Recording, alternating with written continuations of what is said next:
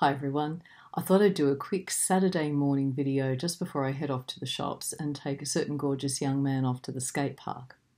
What I've done recently is written 3 blogs about oral hygiene, particularly how to clean in between your teeth.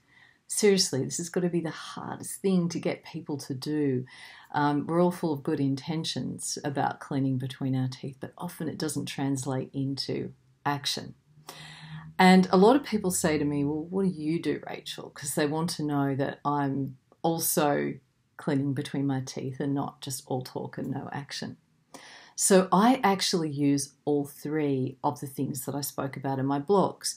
So I use the little interdental brushes. I love these guys. I use dental floss, or in my case, tape. I'm a tape girl more than a floss girl. I like the wideness of it and it hurts my gums less. And I also use, I didn't bring the whole gadget in, I also use a water flosser. Now, how the hell do I do that without spending the whole night in the bathroom? Well, it's simple. I don't spend the whole night in the bathroom. But every night of the week, I will do one of those 3 and I'll do it really well. So why do I do that? The reason is that if you read my blogs, you'll discover that every technique has strengths, but it also has weaknesses. It has things that it can't do or doesn't do so well. So what happens if I floss 3 nights of the week, use the interdental brushes 3 nights of the week, and then give my teeth a beautiful clean with the water flosser 1 night of the week? What happens is I've covered every base.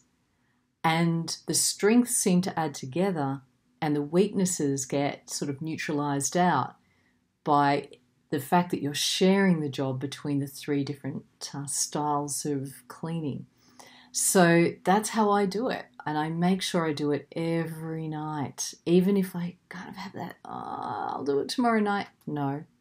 I've made that commitment to myself and to my health. I'm going to do 1 of my 3 and make sure that my mouth is in a great state. So I hope this tip helps you and helps you understand that you don't have to be a one-trick pony. You can spread it out, use different things to get an amazing result. Anyway, have a lovely day, everyone. Bye now.